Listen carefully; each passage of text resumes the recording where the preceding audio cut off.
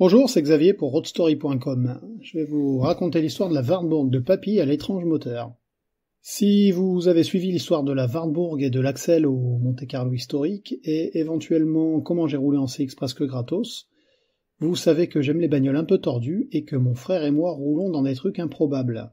L'histoire qui suit relève même de l'incroyable dans l'improbable. Depuis quelques années, donc, j'administre la page Facebook Auto de temps. Sur cette page, je publie des photos et relais des posts d'autres pages parlant de voitures à moteur de temps. Cette idée m'est venue alors que je m'occupais de la préparation de la Wartburg 353 de mon frère pour des rallyes historiques.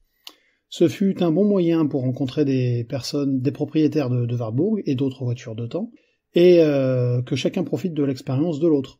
Au fur et à mesure, j'ai donc fait connaissance avec des personnes qui, comme moi, apprécient ce type de moteur, ou sont tout simplement curieux de découvrir ces modèles peu connus et peu répandus chez nous. Dans certains cas, on me demande des renseignements et j'essaie d'aider les personnes qui restaurent ou cherchent des infos pour trouver des pièces. Comme moi, ils se sont à un moment donné de leur investigation retrouvés face à des problèmes d'approvisionnement de pièces détachées ou à des questionnements concernant le fonctionnement de leur auto. Bien souvent, il faut l'admettre, c'est un moyen pour moi d'en apprendre. Car figurez-vous, quelqu'un a dit qu'on en apprend tous les jours.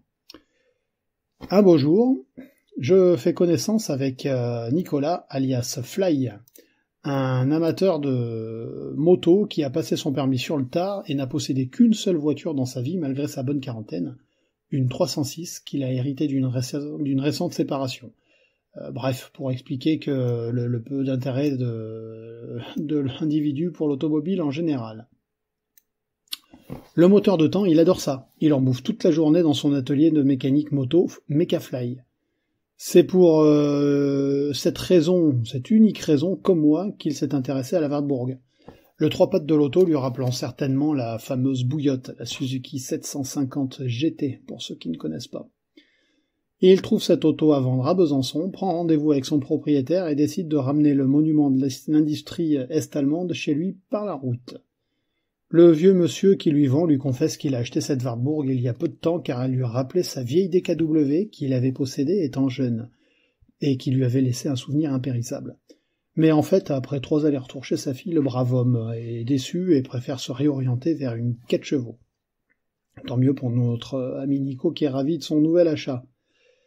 Malheureusement, notre ami déchante assez vite, l'auto tourne bien malgré un peu de cliquetis à haut régime, mais semble chauffer anormalement. Après tout, il est mécano et ça ne lui fait pas peur. Finalement, au bout d'une 50aine de kilomètres sur le trajet de retour, il remet 3 litres de liquide de refroidissement.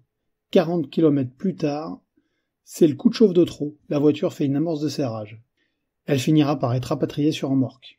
Quelques jours plus tard, il déculasse le moteur pour constater les dégâts. S'ensuivra l'ouverture du bloc complet et les freins, roulements, rotules, cylindre bloc, etc. seront changés au passage, car Fly aime le travail bien fait et ne se satisfait pas d'à peu près.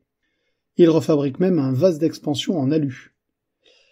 Ce qui devait s'apparenter à une simple partie de mécano se révélera être un véritable casse-tête pour notre mécano expert, car si la mécanique de la Wartburg est simple et que les pièces se trouvent sans difficulté, rien de ce qui existe en neuf ne semble correspondre aux caractéristiques du moteur.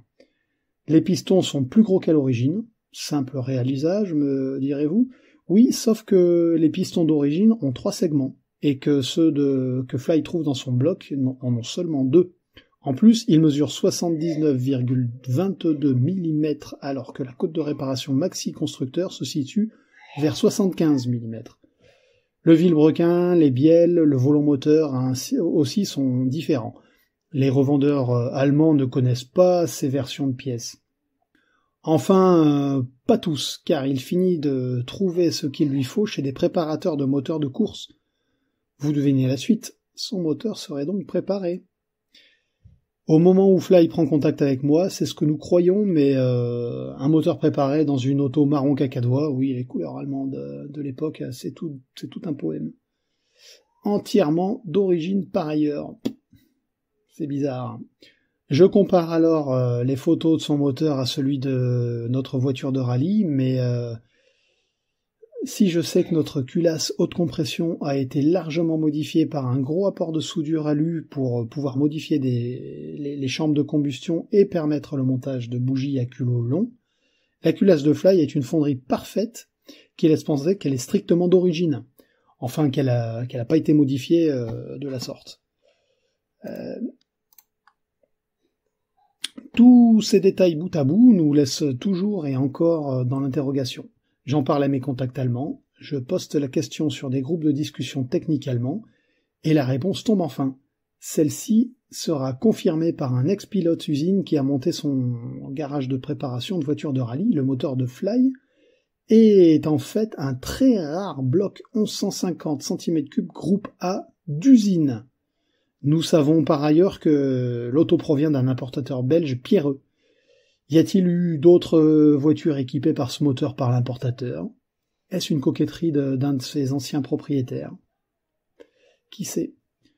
Comment ce moteur s'est retrouvé là? Imaginez un peu, vous achetez la Xara VTS et vous apprenez par hasard que le moteur que vous avez dessus, le moteur de la version kit car de Sébastien Loeb. C'est un peu ce qui est arrivé à Fly, toute proportion gardée. Quoi qu'il en soit, l'histoire de cette voiture est un véritable mystère pour nous à l'heure qu'il est, mais bien heureusement, elle est tombée dans les mains d'un véritable amateur qui a su redonner vie à sa mécanique extrêmement rare. Aujourd'hui, Fly est le propriétaire d'une Wartburg de papy au moteur de rallye.